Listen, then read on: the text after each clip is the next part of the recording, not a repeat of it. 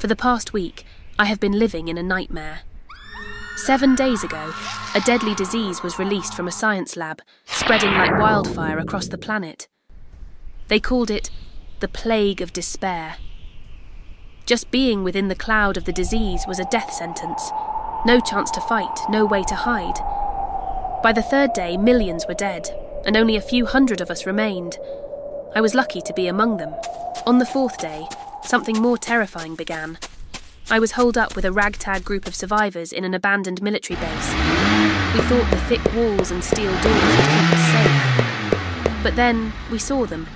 Hordes of things. They were once human, but now their flesh was rotting, their eyes clouded and their movements unnatural. The plague had twisted them into something beyond death, and they were coming for us. We had some weapons, guns, knives, but little ammunition. I wasn't trained for combat. I was just a teenager, barely able to hold a gun steady. But I tried to brace myself for what was coming. As the zombies began to ram into the base's steel doors, the pounding echoed through the halls, each thud heavier than the last. The guards at the entrance shouted frantic orders, their voices rising with panic. "They're breaking through!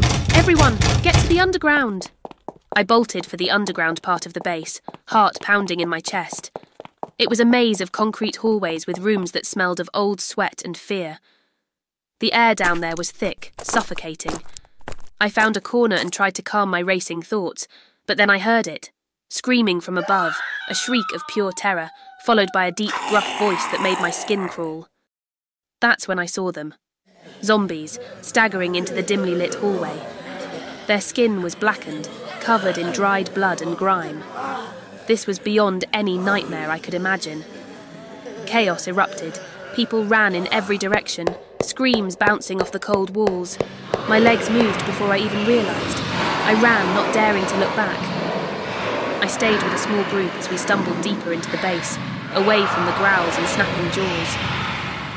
We turned a corner, only to find ourselves trapped. A dead end, no way out. Desperation clawed at my throat as the others drew their weapons, firing and stabbing the oncoming horde.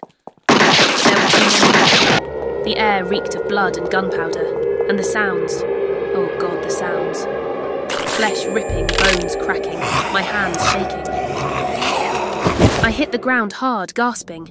Then something grabbed my ankle, yanking me off my feet. I thought it was one of them, but when I looked up, I saw a man, alive. He was huge, with broad shoulders and a face like stone. Before I could react, he pulled me up, dragging me away from the chaos.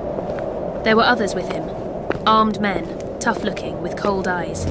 They grabbed a few of us younger ones, pulling us toward an armoured truck parked outside the base. I remember looking back as we sped away.